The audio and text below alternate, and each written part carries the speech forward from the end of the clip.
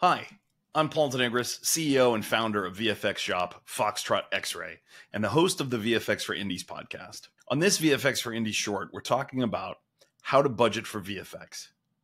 While VFX can certainly be a factor in the ever-increasing budgets of Hollywood productions, smart planning will allow you to use VFX in your project without crushing your bottom line. So, VFX budgeting tip number 1, plan early and collaborate closely. Early planning is crucial. Engage your VFX team during the pre-production phase to identify potential effects-heavy scenes and discuss cost-effective approaches. Collaboration ensures that everyone is on the same page, which can save time and money later.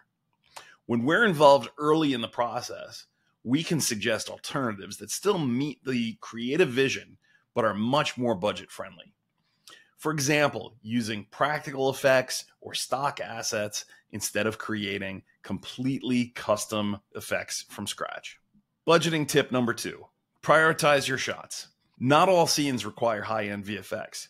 Prioritize your shots and allocate your budget to the most impactful moments. Use simpler, more cost-effective techniques for less critical scenes to maintain overall quality without overspending. Remember, it's all about making smart choices. Use your resources where they will have the biggest impact.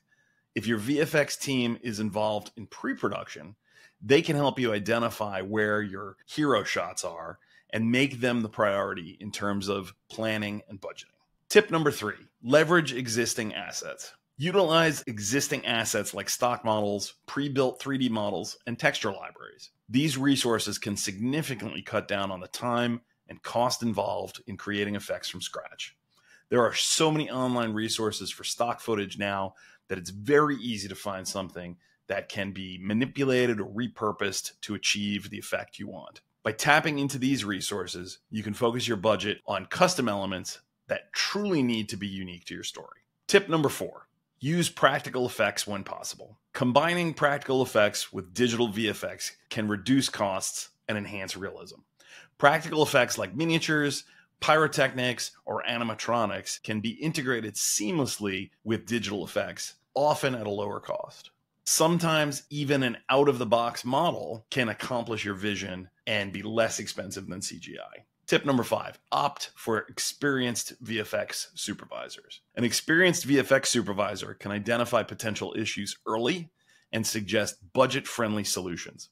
Their expertise can streamline the process, ensuring that your project stays within budget without sacrificing quality. Well, it's easy now to wear a lot of hats on your production and follow tutorials to accomplish a lot of your VFX yourself. Another pair of eyes that is dedicated to visual effects is invaluable during all phases of a project. We're going to talk more about VFX supervisors in another video.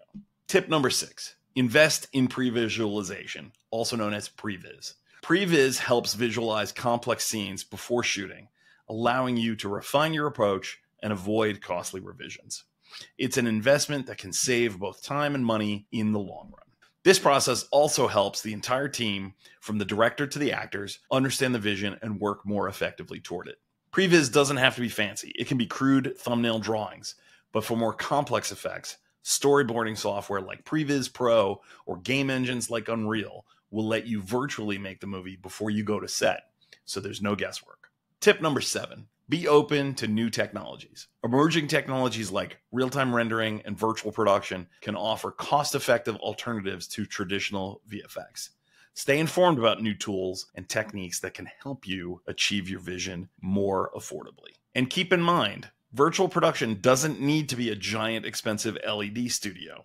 We're starting to see indie productions using off-the-shelf consumer TVs strategically as virtual production solutions. The important thing is to think outside the box and be wary of generative AI solutions unless you know for sure that the data the AI model was trained on was ethically sourced. Remember that AI-generated imagery may have copyright implications that might negatively impact your project's distribution in the future. Tip number 8, realize that not all VFX are created equal. 2D work, primarily compositing, is going to be less expensive than 3D work. CGI, such as elaborate environments, creatures, digital stunt humans, destruction, While simple tasks like cleanup, also known as painting out mistakes, may be inexpensive one-off shots, a lot of them can add up and can eat your budget for more elaborate VFX. See our other video on the categories of VFX for more details. And those are our tips on how to budget for VFX. If you found this video helpful, be sure to give it a thumbs up and subscribe to our channel so you don't miss out on any of our VFX related content. And if you have any questions or topics you'd like us to cover in future videos, leave a comment below. We'd love to hear from you.